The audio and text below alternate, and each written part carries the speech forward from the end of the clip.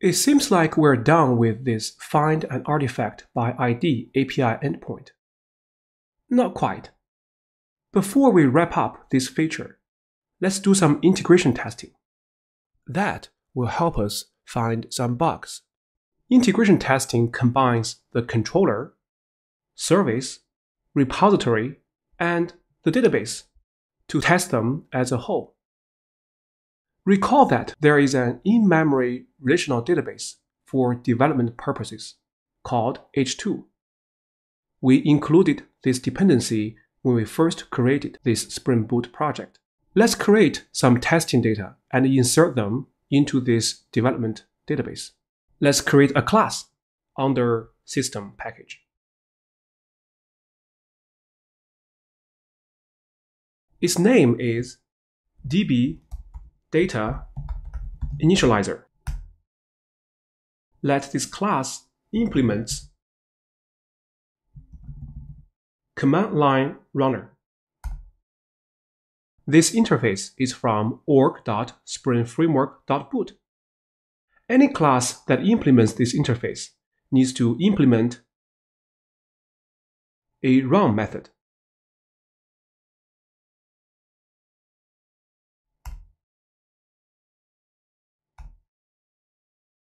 This run method gets called when the Spring Boot is started, so it makes perfect sense to insert the testing data here, because we want to have some testing data ready at the outset before a client calls the API endpoints. Inside this run method, let's create 6 artifacts and 3 wizards. To save you some time, I have already copied the code snippet. Let me paste them here. And by the way, you can find all the information from the API documentation, the 6 artifacts and the 3 wizards. Next, let me make sure I import the classes.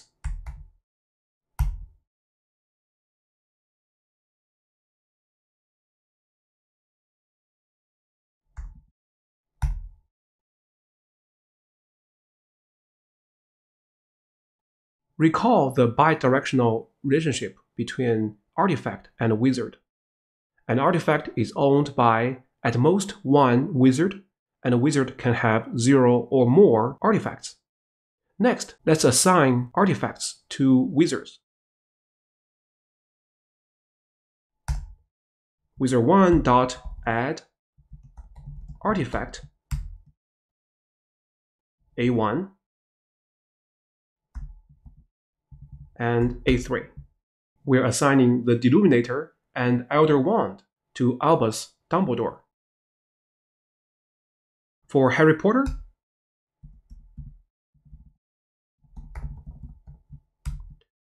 we're going to assign A2, which is the invisibility cloak, and A4, which is the Marauder's map. In the end, for Neville,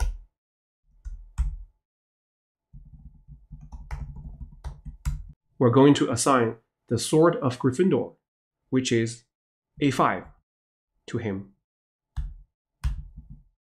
As you can see, the compiler is complaining because we haven't implemented this method, add artifact. So let's go ahead and create this method in wizard class.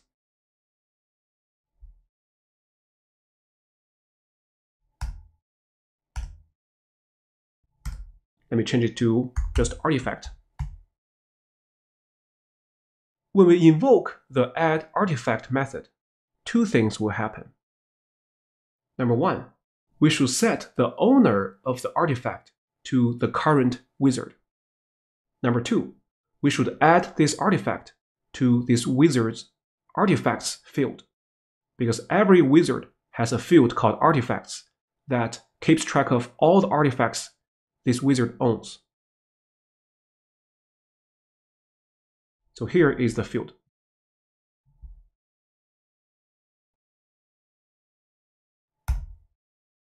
So first, artifact dot set owner to this.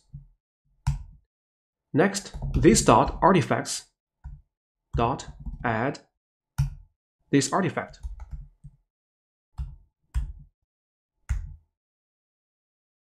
By executing line 52 and 53, this bidirectional relationship between an artifact and a wizard is established. As you can see, the arrows are gone. Next, how do we save the artifacts and wizards or insert them into a relational database like H2?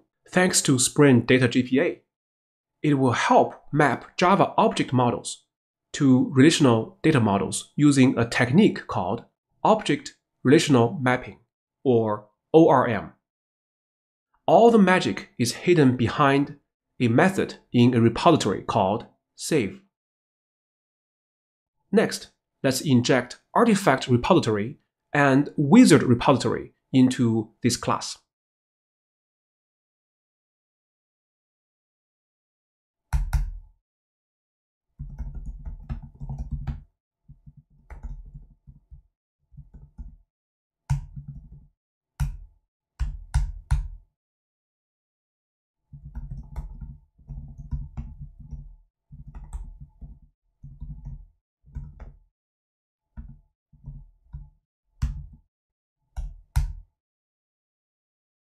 And here we're going to use the constructor to inject the two repositories in this class.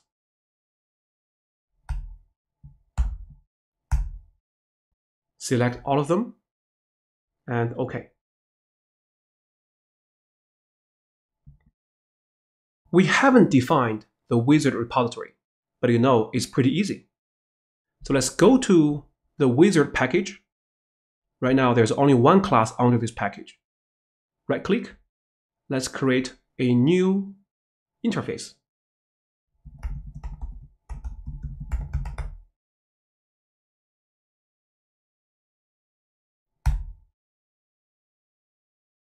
Optionally, you can annotate this interface using @repository, but this is optional. The important thing here is have this interface extends JPA repository. Then we're going to pass two generics. The first one is the type of the domain model, which in this case is wizard. The second generic is the type of the ID of wizard. In this case is integer. And that's it.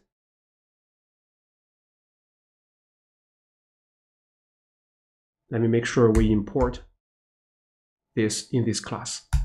Okay.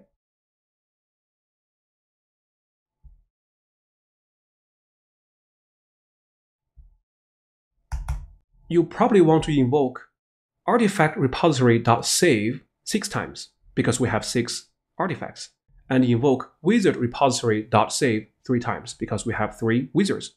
However, do you still remember something called cascade type? And we make the type equal to persist and merge. That is in the wizard class.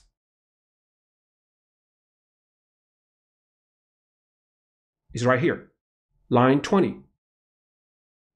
This one means if I save one wizard in the database using wizard repository, then all the artifacts associated with this wizard will be saved as well. So that means we only need to save the wizards. As a side note, Spring Data JPA is using Hibernate to implement ORM.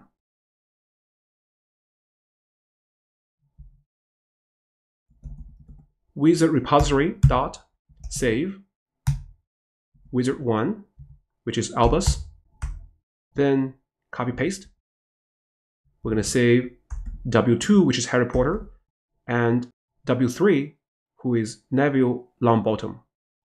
However, we still have to use artifact repository to save one artifact, that is artifact number 6. Resurrection Stone, because we haven't assigned this artifact to any wizard. So we have to save it separately. Artifact repository.save artifact 6. Okay. To make sure Spring picks up this DB data initializer, we need to annotate this class using add component. Now, Spring Boot will treat this DB data initializer as a bean, and it will manage the lifecycle of this object. Is this class the all-in bean? Of course not. The controller, service, and the repository, they are all beans due to the annotations we added to them. Okay, now let's launch the project. Let's find the main application class and click this main method. Run Hogwarts Artifacts Online.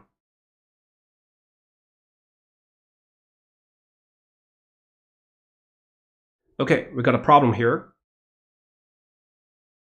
And it is our best friend, null pointer exception. It says cannot invoke java.util.list.add because this.artifacts is null. Okay. So here is the mistake. Let's go to wizards. It's right here. Line 21. When an instance of wizard is created, by default, the field artifacts is null. So we cannot add artifact to a null list. How to fix this is simple. Let's simply just create a new array list. Okay, so make sure that on line 22, artifacts, assignment operator, new array list, to make sure that it starts with an empty list. Otherwise, you will get NPE. Okay, this is very good. Next, let's launch it again.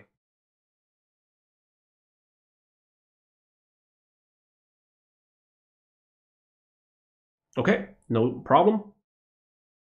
It's starting on port 8080. When I introduced H2, I mentioned H2 provides a simple console that lets us access the SQL database using a browser interface. Let's take a look.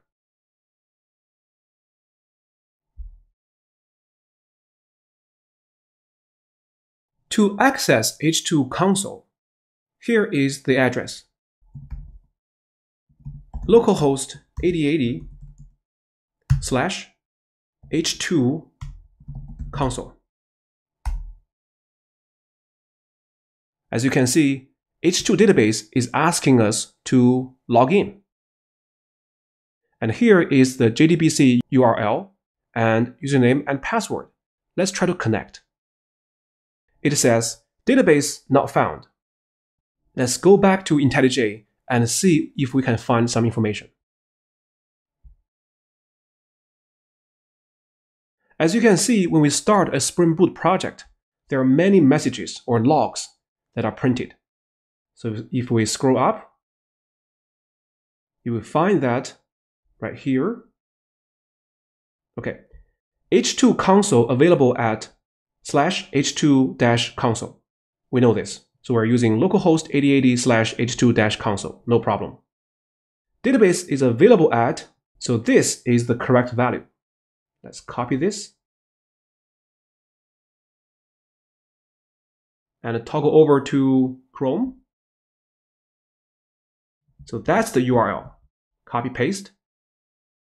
And then let's click connect. Now this time, it lets us in. As you can see, at this moment, two tables are created, artifact and wizard. But have you written any SQL, like create table?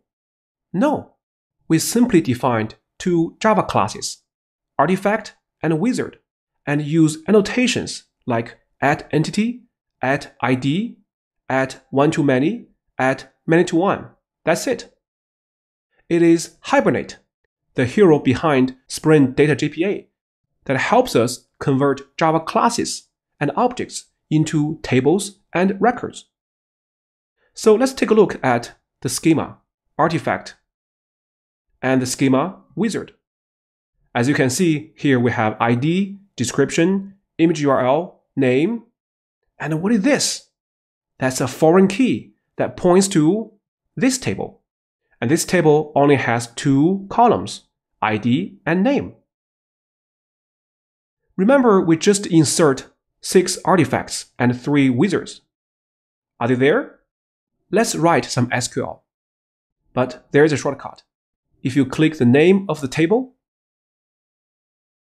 SQL automatically shows up. Select asterisk from artifact. If you click Run, it shows the 6 artifacts.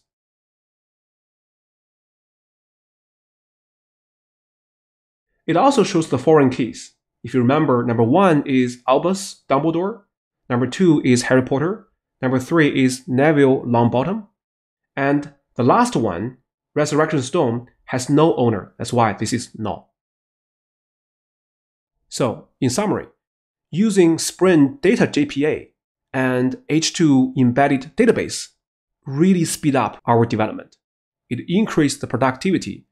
You don't have to mess up installing MySQL or Postgres during development. But I want to warn you that do not use H2 database for production. This is only for development purpose. When we move to production, we should remove H2 from our Spring Boot project. It is only used for development.